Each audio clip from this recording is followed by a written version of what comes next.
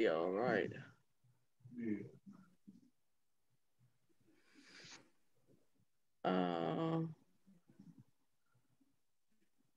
How come I can't hear anybody talking? Because she doesn't let you in here. Hey, Mary, can you hear us? Oh, now I can. Okay, great. You were good. We were all being quiet at that point, so you didn't miss anything. Great. We're just giving it about one more minute to let any other people log on, and then we'll get started. Thanks for being here. All righty.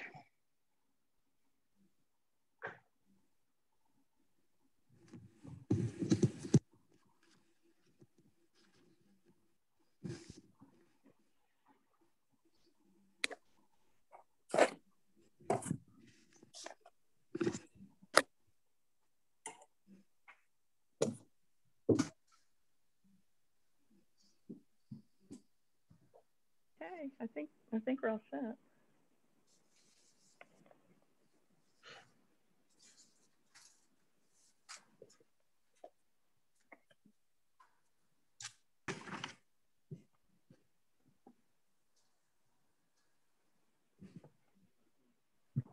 Yeah.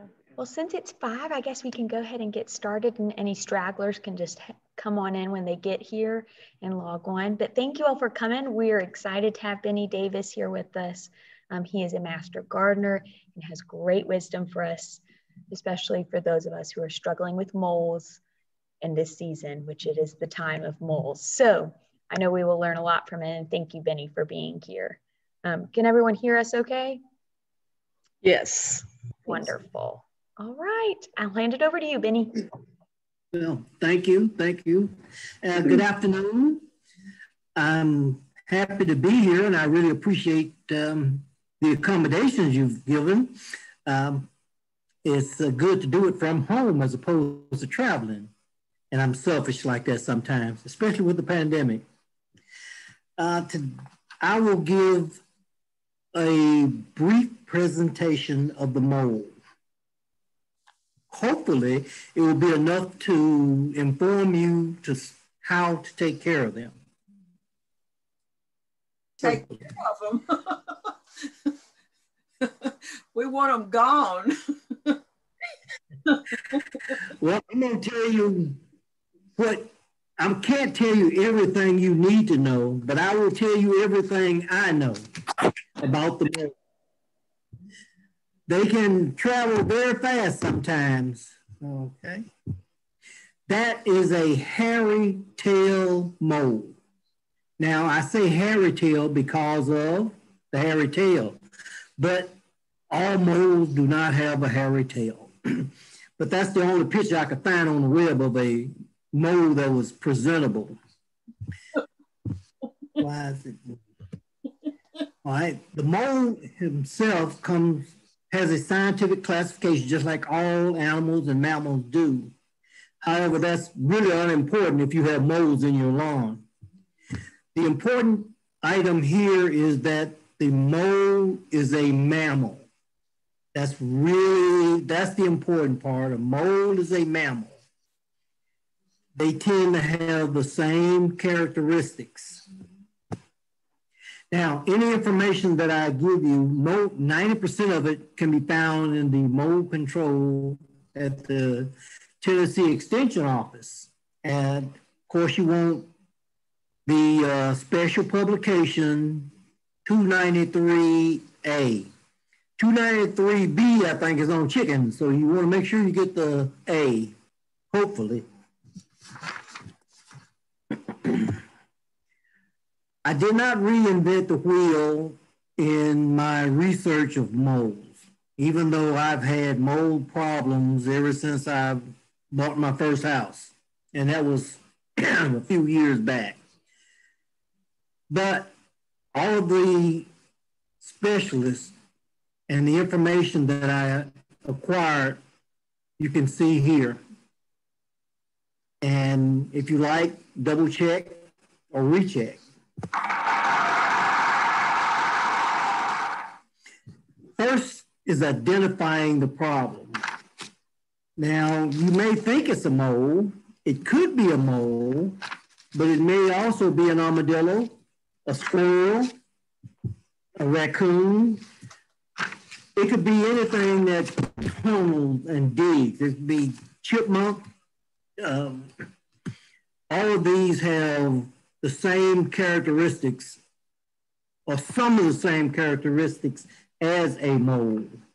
So you have to make sure that that's your problem. You don't want to be chasing an armadillo looking for a mole. You'll never find either one.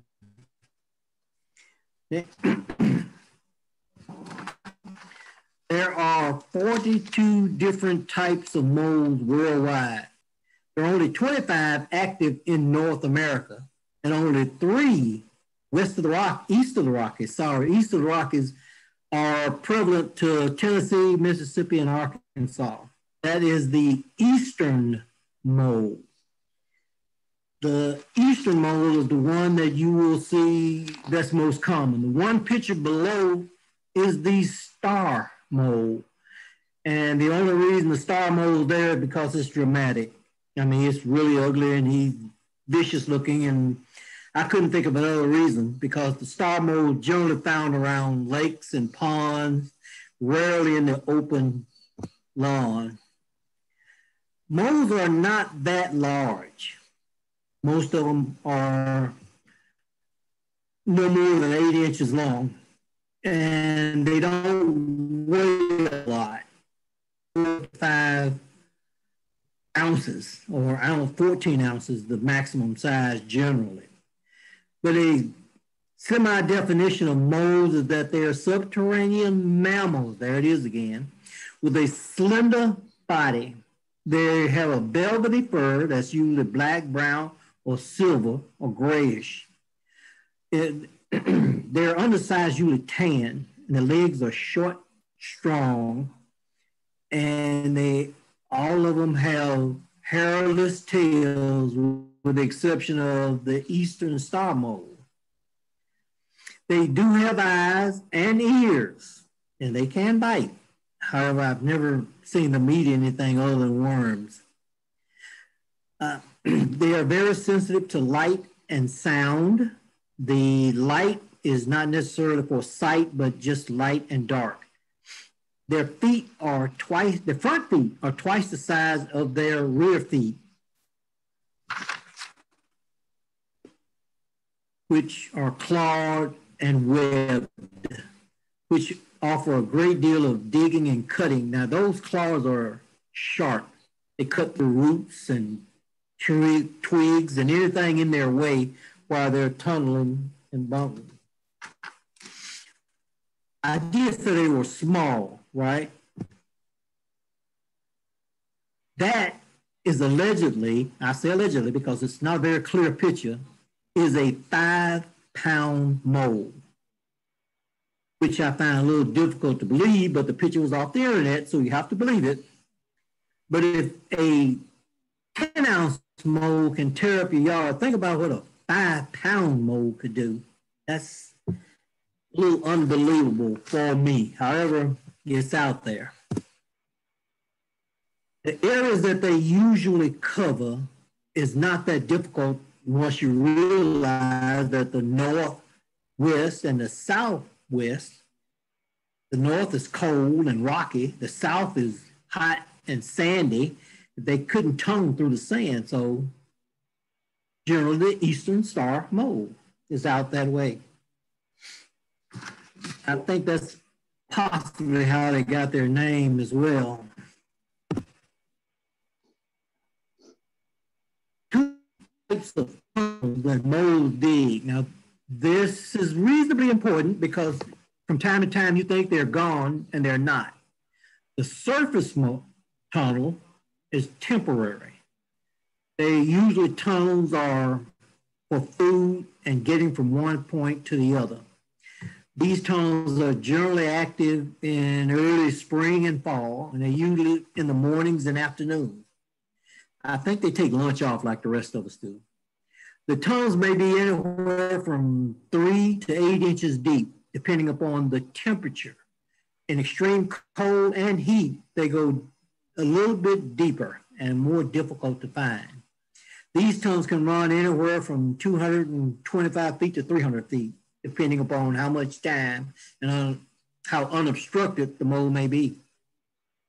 The deeper permanent mold, which you will never see, usually leads to and from their burrow, which can be 6 to 24 inches deep, or going to a surface tunnel or temporary tunnel.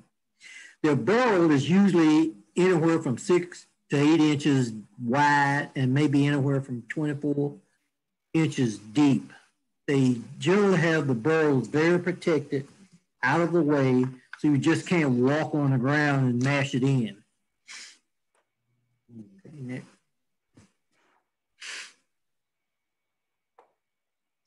Moles do not hibernate. No matter what anyone tells you, they're still there in the winter. You just don't see them because they're in the deeper permanent tunnels. Those tunnels, if a worm or a grub or something stumbles into that tunnel, it becomes the meal of the day. Mounds. These are that you do have moles, not necessarily how many. It just means that they're pushing dirt out of an existing tunnel.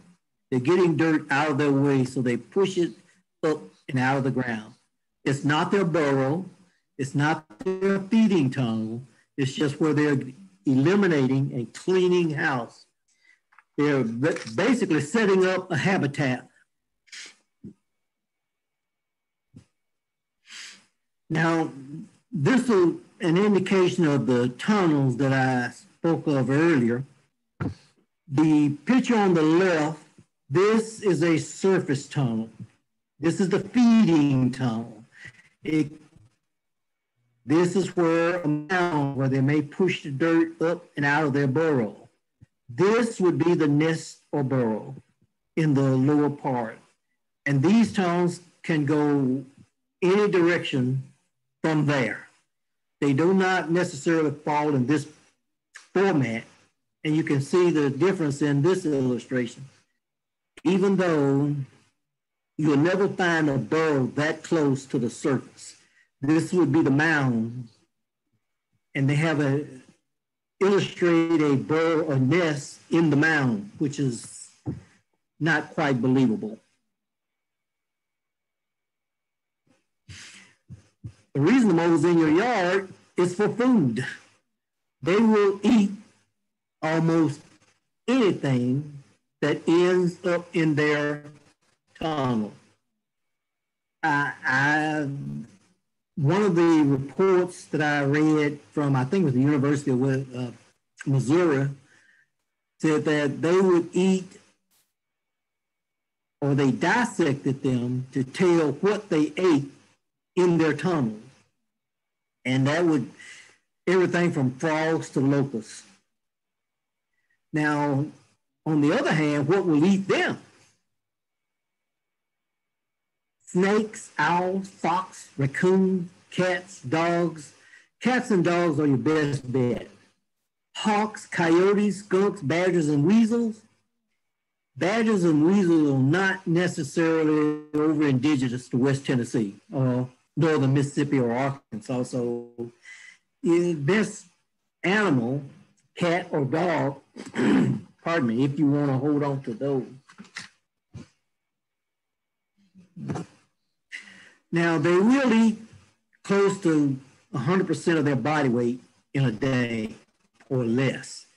They need a lot of energy because they do a lot of digging and tunnel and physical activity. So yes, they will eat, and eat. That's their main purpose, is to eat and produce pups.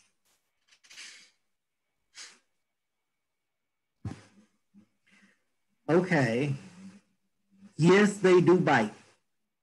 The only reason I got this illustration was to show their claws and how they're formed. They dig outward from the inside or center out, the center of the body outward, which is give you an indication of where they are sometimes because they push the dirt out and push up with the head or neck, which is extremely strong.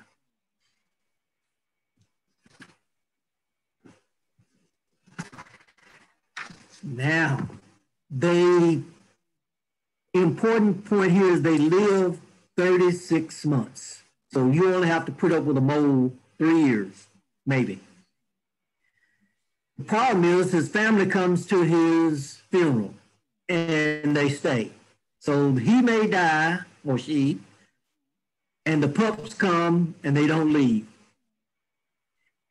The bad part about that is they can reproduce in 42 days, anywhere from 2 to 7 pups. And I think that's been increased to 2 to 9. Someone was telling me about that, and I'll have to do some more research, but they do reproduce in early March and April. That does not mean November and October are not on the calendar. If you think about it, in 4 weeks, you could have anywhere from 36 to 100 pups in your yard. Usually they leave the nest after about 4 weeks. That would be considered a litter of pups. Just 6 weeks and then another set, 6 weeks and another set, and you have mold everywhere. I know everyone's cringing at this point because who likes mold? But molds do have benefits. They can eliminate grubs, beetles, larvae, snail, ants, and cutworms from your lawn. However, I've never seen a mold go through an ant hill. They generally go around ants, but they will eat ants. So I haven't figured that one out yet. They like the body mass and biomass from the soil. They create body mass for the soil doing their tunneling. They help aerate the soil, which is good for it. However, that aeration most people do not like. Damages. I don't think I can have to tell anyone what damage they actually do. They're digging and boring, my goodness. The tunnels separate the roots from the plant. That's why you see dead grass or dead flowers wherever they tunnel. They're not eating the vegetation, they're just destroying it. It creates some unsightly valleys and mounds in the yard and golf courses. Of course, the foundations are also at risk because they generally tunnel around foundations. I've actually seen, I had a small building drop about 2 inches because of the tunneling and the erosion process. The water got into the mold tunnel where it tunneled around the small building or shed, and it dropped 2 inches, almost separating the roof, the rest of the building. And on hills and slopes, it's really devastating when the rain gets into the tunnel. It'll create a problem on hills and slopes. One of the other problems is that once the mold vacates, other critters move in. Snakes, frogs, mice, chipmunks, gophers, hornets, yellow jackets, they will utilize the mold tunnel once he's moved out. That is the indication that there are mold. That's pushing the dirt out of the habitat. They're getting ready to set up housekeeping. It's unsightly, but it is a warning sign that within the general vicinity of that mound, there will be a nest or a permanent tunnel. They're getting the dirt out of their way.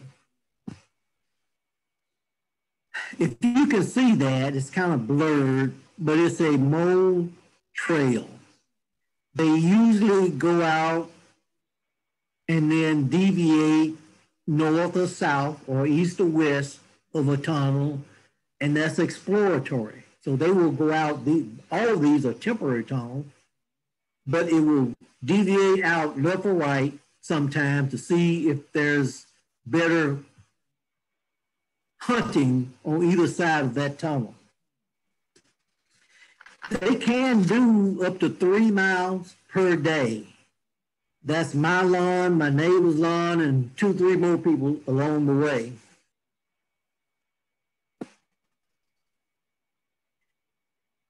This is a sign of a tunnel, and I bet you no one can tell me which direction he's going. So that is an indication of a freshly dug tunnel in dry dirt. And these are the indicators.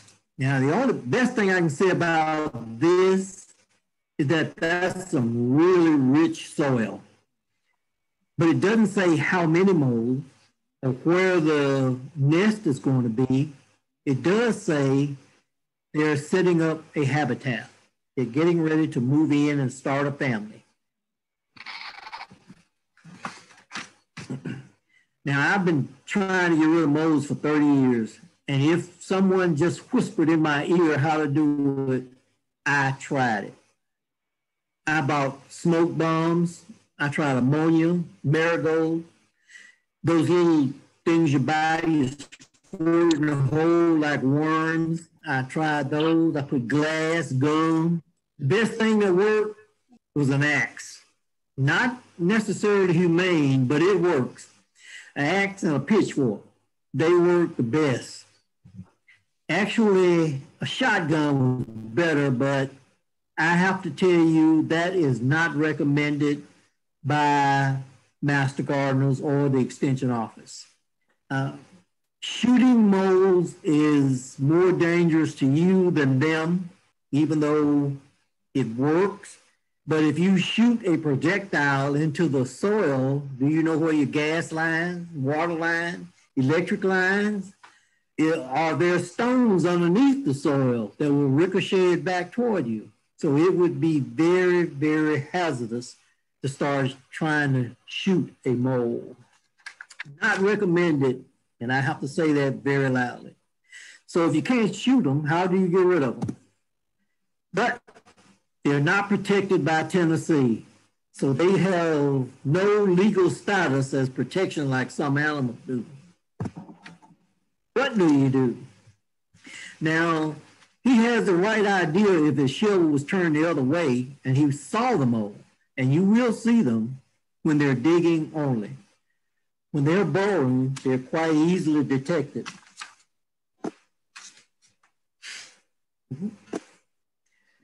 Moles take the path of least resistance.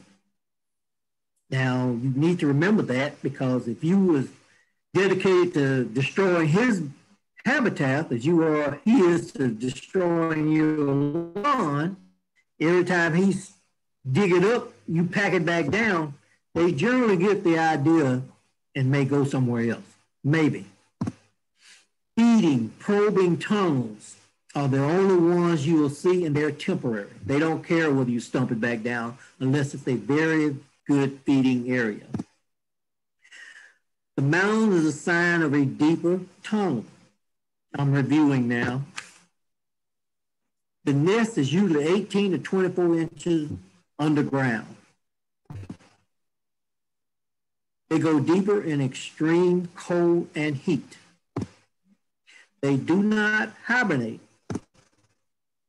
Moles can travel anywhere from 18 feet per hour. Moles will eat live food. That's one's very important to keep you from going out buying all those little pellets and worm starters. They have a variety of things that you're supposed to squirt in the hole or dump in the hole. Moles only eat live insects. Oops. Moles will eat anywhere from 25 to 100% of their body weight. That you need to know, because depending upon how hungry they are, the more aggressive they are. The more aggressive they are, the more likely you are to be able to eliminate them. Mold, excuse me, while tunneling, moles usually, if they run across food, they'll back up anywhere from 6 to 12 inches to feed. So if you see where a tunnel just stopped right in the middle of your lawn, goes nowhere else, either he's feeding or he's getting ready to start later. Moles are very sensitive to sound. They can feel your heartbeat through your feet on the soil. So you don't have an opportunity sometimes to get very close. However, if they're feeding or digging, apparently just like humans, when we chewing, we can't hear. If we talking, we can't hear that well. So while they're digging, the sound of you there is nullified.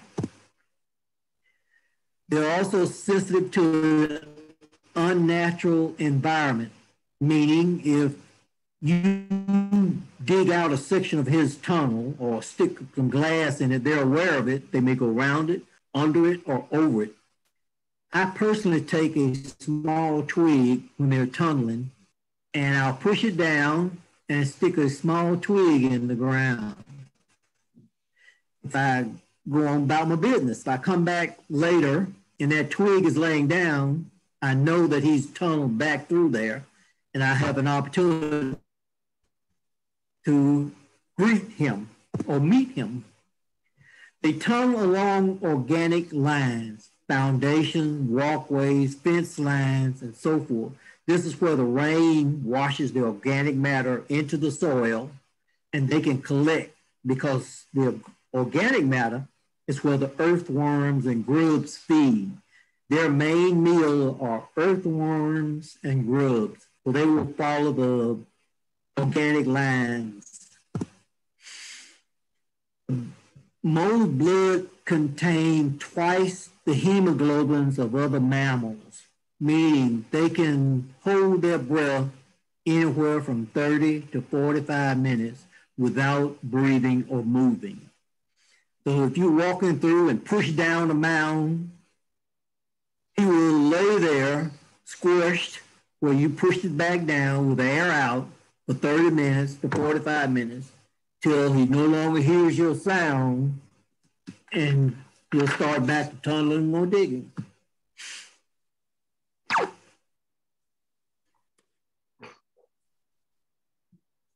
Once they set up a habitat, it's very difficult to get rid of it. In order to mole, you have to be patient and have a lot of time. And most people today do not have the time or the patience to get rid of a mole. So the best way and the recommended way is trapping. There are several different types of traps, but the basic are the scissor and the harpoon. The two on the top are scissor traps sold at most big box stores and hardware stores. The two on the bottom are harpoons. The harpoons plunge into the ground, and of course the scissors slice. Neither are very humane, but they get the job done. Now, considering setting a trap is where the wisdom comes in. If you know that tunnel is 3 inches deep and your harpoon is only 2.5 inches deep, you'll never get him. Same thing with a scissor trap. So you have to have some knowledge of where the tunnel is and how to set the trap. You have to also be aware that traps may catch items other than mold. In the bottom right-hand photo, a snake got caught in a mole trap. It's kind of difficult to see, but there is a snake in the scissor trap. And now you know almost everything I know. Now, we came back to this photo because you can see where the tire tracks push the molehill down. It pushed the tire tracks, pushed the tunnel down. mold came back, that would be an ideal spot for the trap because you know it's active. He comes this way. He wants this tunnel, and he's aggressively trying to keep it open. Traps work there. Now, as I said, you have to have a lot of patience and time to get rid of a mole. I personally like the axe, but it requires the patience and timing to see them move. You have to see them in order to get rid of them, if you're going to take that process. But with a trap, you can set it, go away, come back, check it a little later. So traps are more convenient for you, not necessarily for the mole. And that's about all I know. And I can hang around for questions.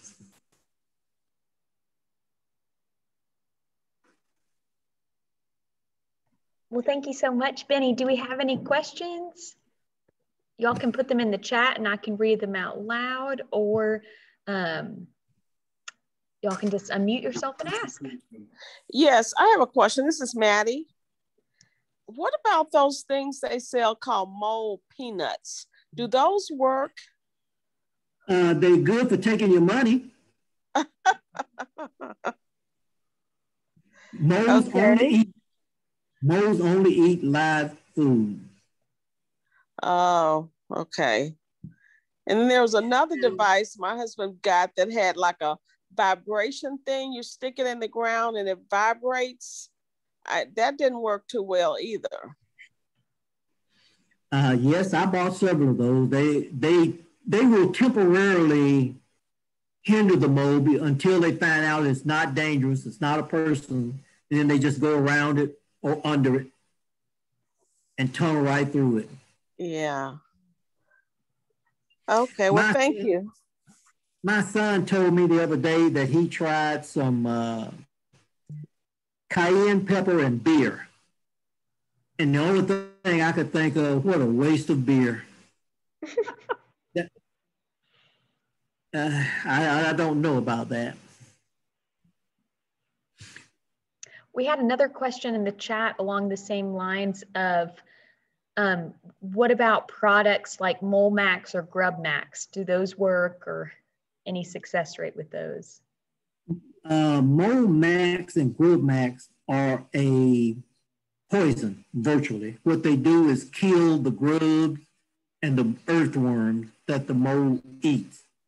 The Sevin that you dust around your garden is the same. It will kill the grubs, kill the earthworms, and that will eliminate their food source. So if there's when he runs across a dead grub in your yard, he's going to turn around and go somewhere else and go back. Since they only eat live food, if they run across all the insects that they eat that are dead, they will go away. Now, you have to be aware when using those products what you're doing to your lawn or yard or garden. The earthworms are important for the lawn and garden. The grubs, not so much, but the poison that the herbicides that they put out kill all. I mean, when you spread the herbicide, it's not selective, so it kills everything. I mean, all the living insects. It doesn't necessarily hurt your lawn or your plants, but it does hinder the growth as far as the earthworms go. Earthworms are the best thing going for a garden.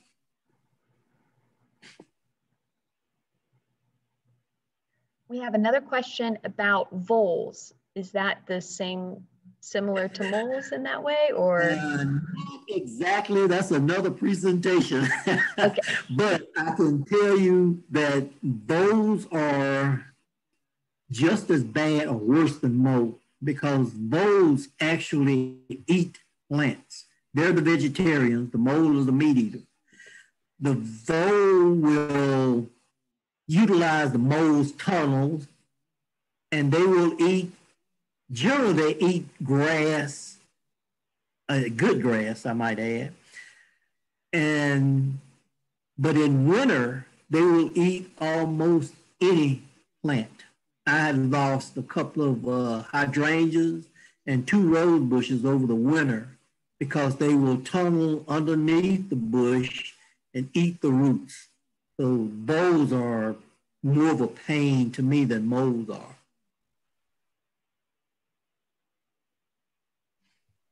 I mean, that's all the questions. I'm disappointed. I got one more for you, Benny. Out of the more, I guess, humane options of taking care of moles without the axe, what would you say was the most successful in your experience?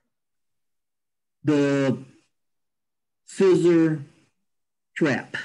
Okay. You can set a scissor trap and not get your hands dirty. I mean, they step on them, some of them. You can push the weight on top, it'll open up, and they all have sensors on top where when the mole push up, digging through the soil, when he push up, the plungers and scissors activate. So once they trigger that sensor on top, it activates the plunger or scissor trap, which is best. I would agree with that. My husband bought a scissor trap the first year we had moles, and he caught the biggest, blackest, ugliest creature I've ever seen. I'd never seen anything like that, not even in picture books. I just didn't know what it was, and I just freaked out. But we haven't had such luck since then. Maybe they went to the neighbors. Well, if you've been putting herbicides in your lawn, that's possible.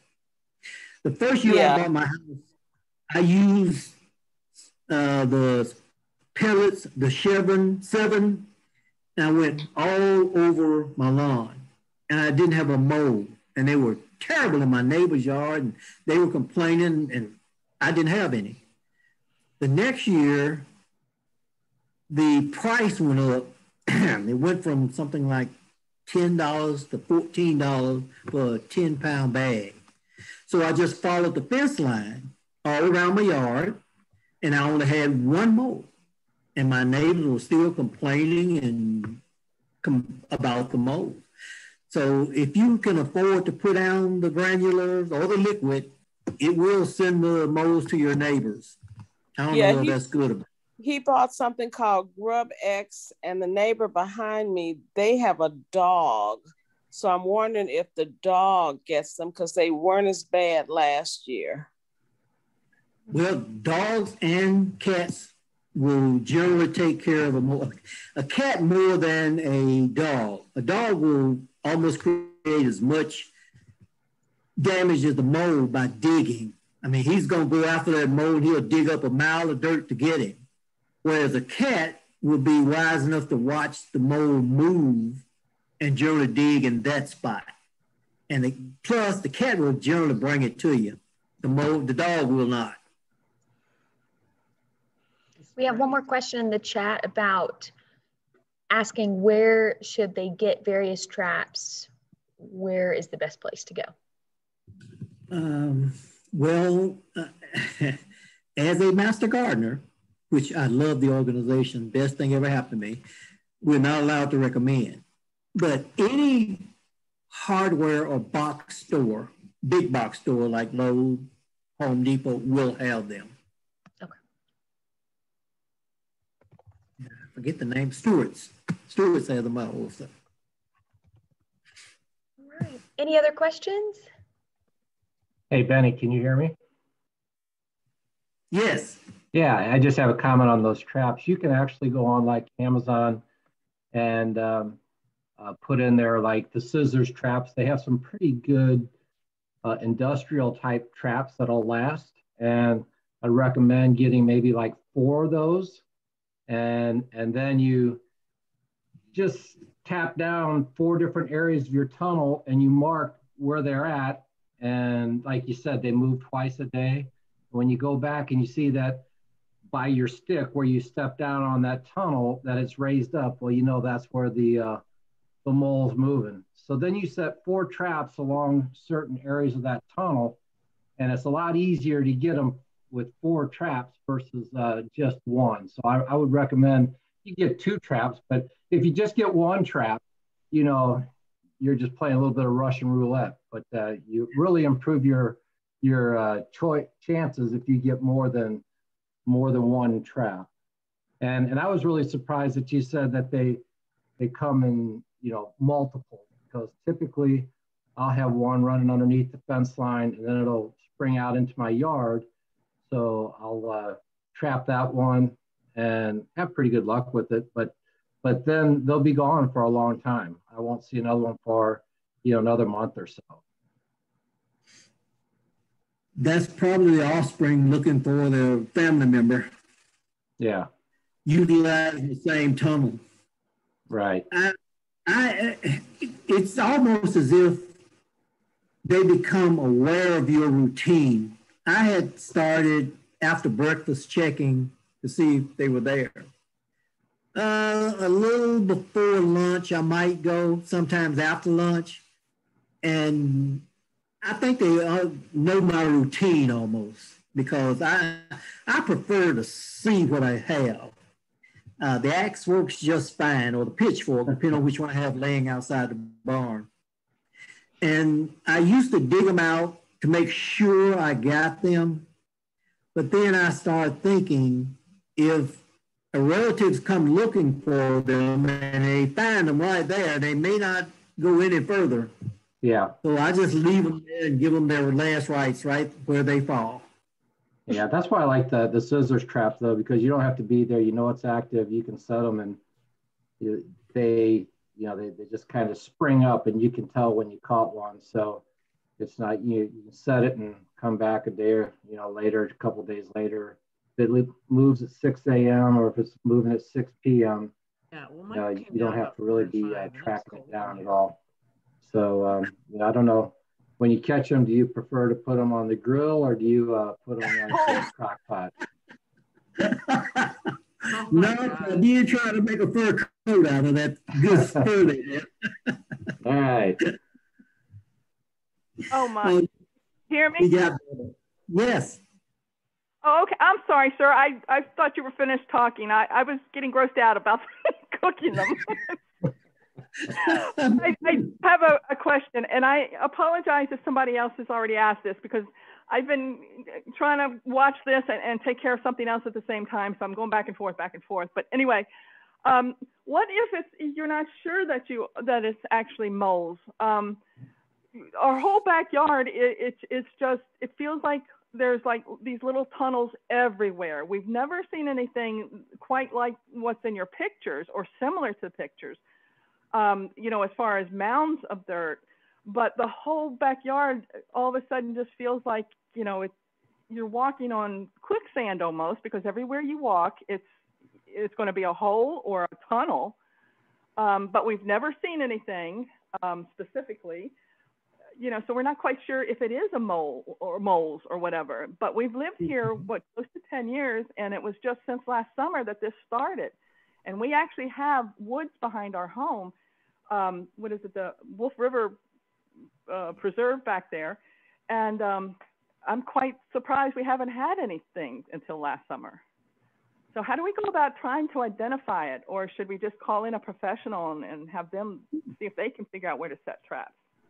Being able to call in a professional is really nice, but you still probably need to know what to tell them to eliminate.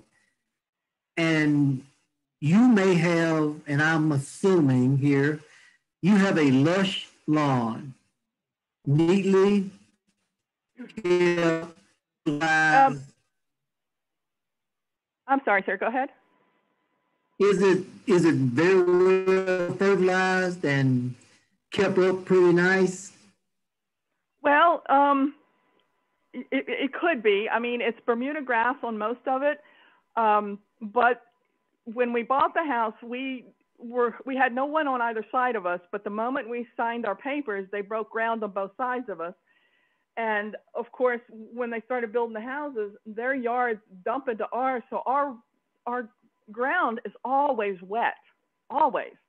And the people that owned the house before us had only been in here for 3 years, and they did have a lush, gorgeous yard and all kinds of vegetation and you know, a garden and everything else. But of course, I don't have that green thumb like they did. But, you know, with the right watering and everything, it's beautiful. It's usually pretty green, and we go with like one of the lawn services. So we get fertilized when they tell us to get fertilized, but it's an okay lawn. It's not huge and I mean, lush. Yeah.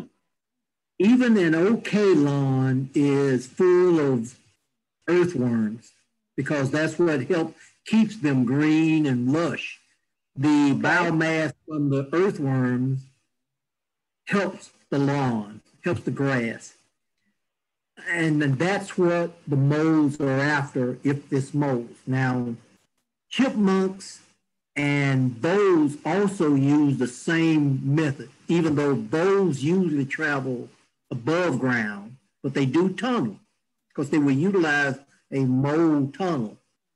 Mm-hmm. Chipmunks also travel underground, but they don't create a tunnel. They just create, I mean, they don't create a mound or a surface view of a tunnel. And so what we're doing is going through the process of elimination of what it could be or could not be. It probably is mold because the way you describe your lawn, it's enough to attract mold. Okay. Okay. And I'm pretty sure that's possible. But now you said you saw holes. That could be where a mold. Yeah, they're kind of they don't necessarily have a mound of dirt. Though I just asked my husband, and he said, you know, because he put down some of that mold poison before, and he said that he saw the little mounds, but you know, they weren't any larger than, you know, say a handful. 3 of them. Yeah. 6 inches across, circular. Okay. Okay. Yeah, not very high. Aren't very high. Yeah. When I was blowing some of the leaves, I'm sorry, I just talked right over you. What'd you say, sir? Go ahead. Well, when it rains, the mounds themselves will flatten out because the rain will help push them down. The mold tunnel, once it gets wet, is very, very squishy, like the quicksand you described. Because when they tunnel, it almost sifts the dirt because they are cutting it with the claws and they're cutting it into very small pieces and moving it out the way. The tunneling comes in, or the mound, you see, small mound, not the dirt moving mound, comes in when they push upward with their neck and head. That creates the separation of the roots from the soil along with the digging. So the dirt is really, really soft and squished, really soft. So when it rains, it becomes squishy mud. Yeah, well, even when it was dry, you know, like when we had some of the dry times last summer, the ground felt like it was wet, even though it wasn't wet, because there's so much activity going on under it. You know, so that's why I said it felt kind of like sand, like you're walking across sand with grass. So whatever it is, it's a little soft when molds are there, but not the wet part. They don't generally produce a lot of fluids, even though some of their tunnels almost look as if it's been cemented or waxed down so they can slide through it really easy. Yeah, these little devils are pretty smart, aren't they? Well, they came prepared to survive. Just like God created us, they are prepared to survive, and they do everything they can. But you know, it was funny when I did come back in, I was talking about, you know, could be armadillos or whatever. My mom and dad's neighbors down in Florida, one of them had problems in her backyard, and she swore she had moles. And they came in and found out it was an armadillo. And what she ended up doing was just, you know, she already had the fence up, but she just put metal along the bottom of the fence all the way around so that it couldn't dig under the fence and come back into her yard. And then she never had anything else. But I saw the mounds that they had, you know, back there. It's like, so maybe that's what I'm comparing in my head instead of. An armadillo will make a much larger hole than a mole will. Yeah, these were bigger, that's for sure. You may have an armadillo problem. They do burrow, but like I said, their burrowing and tunneling is 3 times the size of a mole. Yeah, once I saw those down there from the armadillo, you know, I was thankful of what we had up here. We definitely don't have armadillo based on that up here problem, but still, maybe that's what I'm envisioning in my head. So do they actually, the moles, do they move during the day? Do I have to sit outside and just sit quietly and see if I can see them? They do move during the day. Generally, they're temperature driven is what I've finally figured out. They move when it's not too hot or not too cold. Mornings in the summertime and afternoons in the summertime. In the wintertime, it's mostly around noontime when it's warmer. And in winter, they rarely come to the surface. They're generally into their deeper permanent tunnels. But in the summer, March right now is if you have them, you'll know it, because this is the March and April are the active months. May and June, you see the offsprings. So if you have a habitat, you will definitely know it come May. Okay. All right. Well, we'll see what we can do then, and maybe go ahead and get some of those traps. And the other gentleman that was talking to you about the traps, where did you make a suggestion as to where we could get them? Oh, he's not supposed to make. Sorry. He said online. He said, I'm not you may not know Dr. Cooper. He has a program on Sundays and Saturday on TV about the plot and the gardener's choice. If he found out I recommended, I could be fired, even though I'm a volunteer. It's not good to recommend. No, I don't. No, please, I don't want that. My husband just told me as you were saying that he's not supposed to recommend. I said, oh, I missed that part of his presentation. I'm sorry. Well, I can tell you, we bought the scissor trap at the Tractor Supply store on Highway 72 last year. Okay, very good. Thank you. Mm-hmm. I keep forgetting that store is there, and you know I don't live too far from it, so. Yeah, they have them. Okay, very good. Well, sir, from my perspective, this was very, very informative, and I appreciate you doing this. I agree. And thank you to your library for doing it for us. Well, thank goodness for the library. That's their purpose, to spread information. That's right. Well, Ben, we did have one last question in the chat, and we'll wrap it up with this one. We had a question: what should you use along the fence line to get rid of those moles? If you want to spread a herbicide that kills grubs and earthworms, that's possible. And there are several different brands. So any of the herbicides that says it will get rid of grubs and earthworms, that's the one to use. Okay. Wonderful. Well, thank you again. I know this has been so informative, and I know everyone has learned quite a bit that will help their yards to fight against the moles. Well, I've rushed a little bit because my wife is ready for me to cook dinner. So, you're having some good grilled moles. Just kidding. Exactly. Oh. Well, thank you so much, and I'll end the session now. We appreciate it. Yes, You're thank you welcome. again. Thank you.